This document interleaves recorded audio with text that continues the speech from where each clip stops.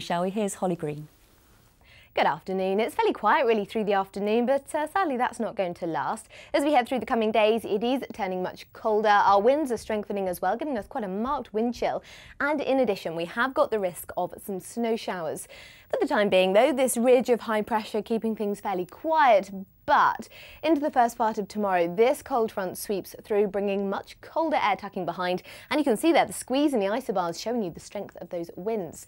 But back to the here and now, some brightness out there, but really our cloud is tending to thicken, bringing a few spits of rain in the wind and temperatures between 7 and 9 Celsius. Into tonight, we continue to see these cloudy skies overhead, some patchy rain and drizzle through tonight, perhaps some mist or some hill fog, and we may see a bit more rain starting to feed into more western fringes towards the end of the night. Not an especially cold night though, the cloud keeping it mild. So some rain then to start tomorrow, the winds strengthening as well. That rain whips through, showers follow in behind.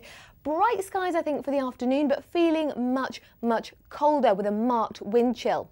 Now we've got a risk of some snow showers through Wednesday night and into Thursday. Our winds strengthen further for Thursday, giving things ever such a raw feel, and we keep these cold conditions as we push towards the weekend. Enjoy your afternoon. But not quite as bad as New York, is it? That's all from me. We'll be back, of course, at 6:30 with all the very latest news, sport and weather for you then. In the meantime, have a lovely afternoon. Bye-bye.